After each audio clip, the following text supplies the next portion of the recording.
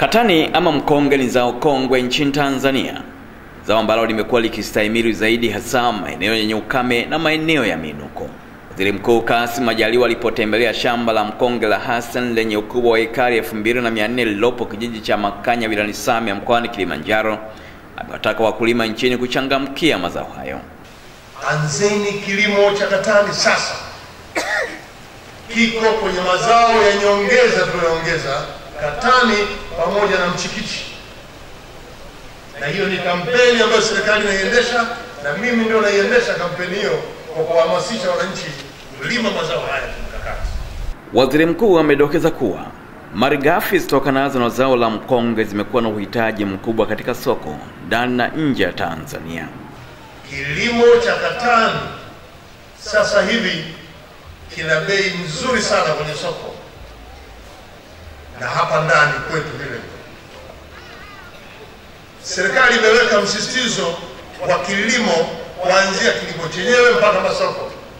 Meneja wa shamba hilo Ndakirwa Nyari amesema uzalishaji wa mkonge katika shamba hilo umezidi kuongezeka kila mwaka.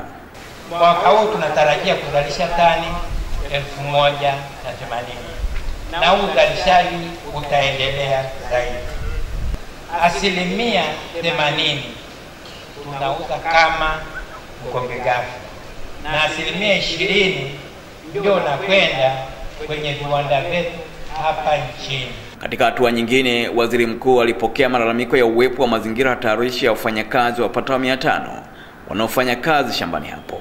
Hawana safety gear, yani kwa maana ukiwaita tu wamevaa helmet, hakuna mtu mwenye boots. Wengine wana ndala lakini kichwani ana helmet.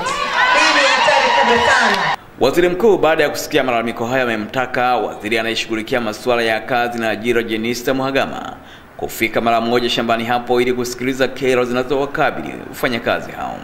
Sasa hapa namleta waziri wangu, waziri wa kazi, ajira na maendeleo ya watumishi. Aje hapa akae ashughulike na yote haya.